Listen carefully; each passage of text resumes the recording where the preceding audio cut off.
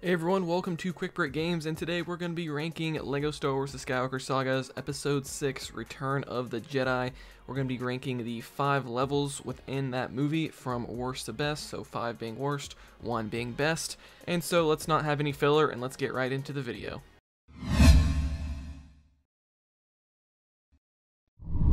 Alright, at number 5 we have Endor the Line. This is the 3rd level of Episode 6, and this level is essentially a remake of the Speeder Showdown level from the original games, and I think I might actually prefer the original.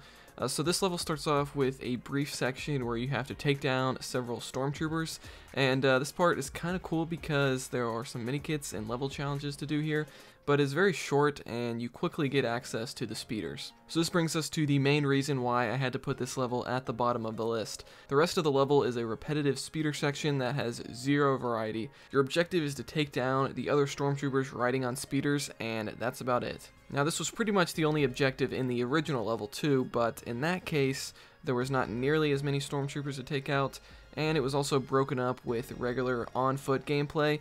Here it's just one repetitive gameplay loop. Also, something I found strange is how the stormtrooper counter works. It'll always say you have to take out 4 or 5 enemies, and once you do that, it says you need to take out another 4 or 5 enemies. It's pretty much resetting, and this repeats probably 5 or 6 times until you finally take out enough stormtroopers. Why couldn't they just make it say take out like 25 enemies or something like that? It makes me wonder if originally they were going to have like a variety of objectives here instead of just stormtroopers, but they had to scrap it at some point in development and they just kept it all the same. I don't know, it's just a theory. So overall, this section is the same thing over and over again and goes on for far too long. I really think it would have gone a long way if they just added a few different objectives here while you're on the speeder, or broke up the monotony with some on-foot gameplay, just like the original. So for all these reasons, I'm going to put Endor the Line at number 5.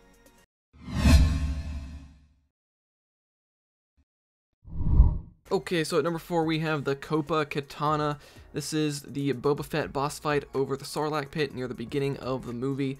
This is a new version of the Great Pit of Carkoon level from the original games. So you start off on top of the sail barge fighting Boba Fett right away.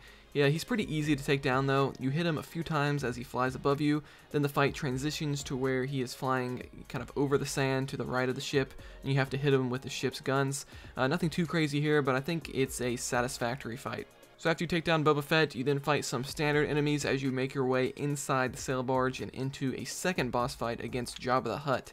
Is this the only level in the game with 2 boss fights? That's pretty cool if that's the case. Anyways, what makes this fight unique is that you play as Leia and R2-D2, where Leia is still chained to Jabba, so it sort of limits her movement.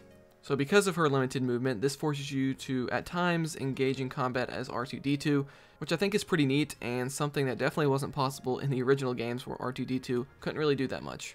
Oh, and you do get to fight Salacious Crumb during this boss fight too, so that's kind of cool. So overall, the Copa Katana is a fun level. It's packed with 2 boss fights, but it's fairly short and doesn't do anything super remarkable, which is why I'm placing it at number 4.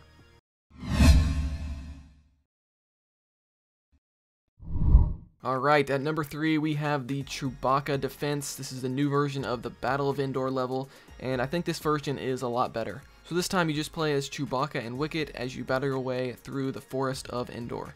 So this level does have a cool mechanic near the beginning where you're using cover while you shoot up some stormtroopers, which is something you do quite a bit throughout the game, except this time you can push your cover towards the enemies, which I thought was a pretty neat idea. It's kind of like you're pushing and making progress as you fight against these waves of stormtroopers. The game then gives you an option between 2 different paths that you decide through a multi-build. This adds some awesome replayability as you're locked out of whatever path you didn't take. It definitely makes you want to play through the level again at least one more time to see kind of what's behind that other path that you didn't choose. And each of these different ways are vastly different too. The left path has you going to a sort of Ewok village area, while the right path has you going across a bridge with an AT-ST boss fight on the other side. And I will say the right path is also the way to go if you're hunting for mini-kits and challenges. But ultimately both paths meet up and leads to an ending section where you pilot an AT-ST. It's always good to have some vehicle gameplay to switch things up. But this section doesn't last too long, and just a little bit later you're going to reach the bunker and the level ends.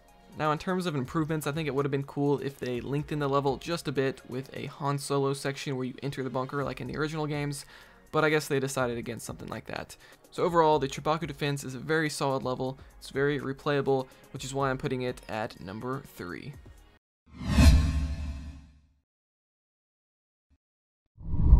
So at number 2, we have Fulfill Your Destiny. Yes, the classic Luke Skywalker versus Darth Vader and Palpatine fight had to be pretty high up on this list. The original level was called Jedi Destiny, so it's interesting that they kept the names pretty similar. So you start off the level with a lightsaber boss fight against Darth Vader.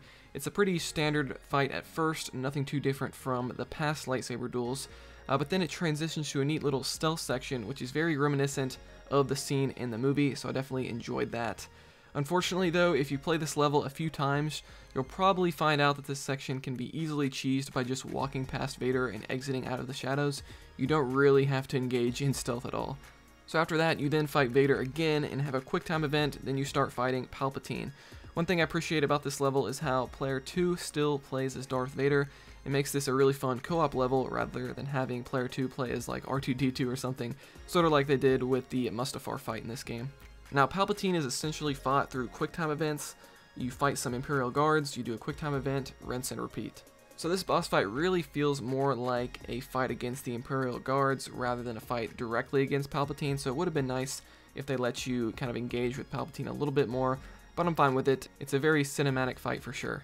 So yeah, Fulfill Your Destiny is a really good boss fight level based during a pivotal scene in the movie. Now I did want to briefly mention that when you're playing in free play, there are a couple back areas in this level that offer some mini-kits to find outside of the standard boss arena, so that's a plus as well. So overall, I'm putting Fulfill Your Destiny at number 2.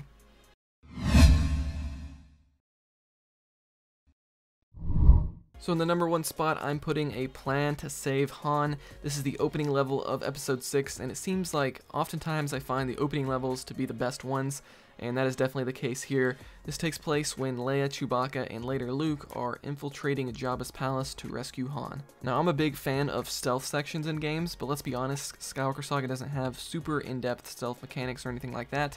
But I do love the stealth here. You could even choose to do pretty much the entire level in stealth if you want to, and there's even a level challenge for doing it. I love it when developers can make stealth a viable option. So this level starts off as Leia and Chewbacca sneak around the palace corridors to eventually get to Han, frozen in carbonite. There's a few puzzles along the way, like crossing over gaps or opening up locked doors, so that's pretty nice. Once you reach Han, the level sort of resets, and this time you get to play as Luke in his hooded Jedi outfit, something that we could never do in the original. And one thing I do want to mention about this level are the optional free play paths that hold mini-kits. At the start of the level, there's an entire optional hallway that you can go down that even has a Salacious Crumb boss fight, and later on there's a protocol droid door you can open to gain access to another room. So again, sort of similar to Chewbacca Defense, there's a good sense of replayability here. Then at the end of the level, to top it all off, we have the Rancor boss fight, which I enjoyed a lot more in this game compared to the originals.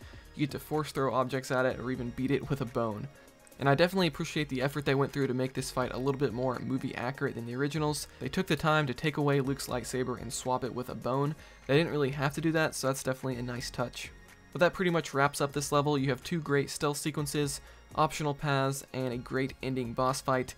This is a great LEGO adaptation of this part of the movie, which is why I'm going to have to put A Plan to Save Han in the number 1 spot for Return of the Jedi. So guys, that is going to be my ranking for LEGO Star Wars The Skywalker Saga's Return of the Jedi. Let me know in the comments below what your ranking would be, and if you agree, be sure to give your reasoning as well. It's always fun to read those. And remember to like this video if you enjoyed it, dislike it if not, subscribe for more content like this here on the channel, and I'll see you guys next time here on Quick Break Games.